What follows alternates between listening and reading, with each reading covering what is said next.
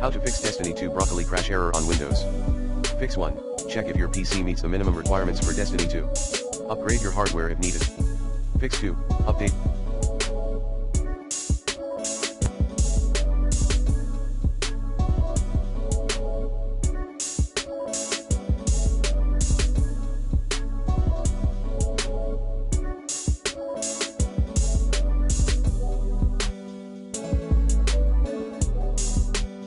Your device drivers. Using the recommended Avast driver updater in this video guide. Fix 3. Enable VSYNC option in game settings. 3.1. Frame rate item, on. 3.2 frame rate cap, set the value to 72. Fix 4. Turn on game mode in Windows 10. Fix 5. Install all available Windows updates. Fix 6. Stop overclocking.